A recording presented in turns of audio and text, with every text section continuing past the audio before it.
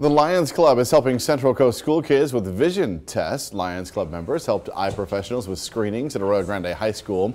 Students in kindergarten, 1st, 2nd, and 10th grades are required to have some sort of eye checkup. The Lions Club has been doing these tests for more than 40 years and has screened about 5,000 students locally. Lions is really all about service. Vision is our main focus, but we do so many amazing things, and that's why I'm so happy to be a part of this club. This year, testing also used a spot vision screener machine. The Lions Club has ordered one of its own and plans to use it to give people eye screenings at all kinds of different events.